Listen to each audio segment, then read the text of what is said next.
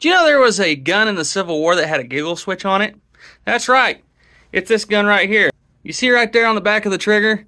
That right there is their selector switch. And whenever it's up, as it is now, and these are replacement nipples, by the way, but when you pull the trigger, it's double action. Pretty unheard of for the time. But let me show you the really cool thing.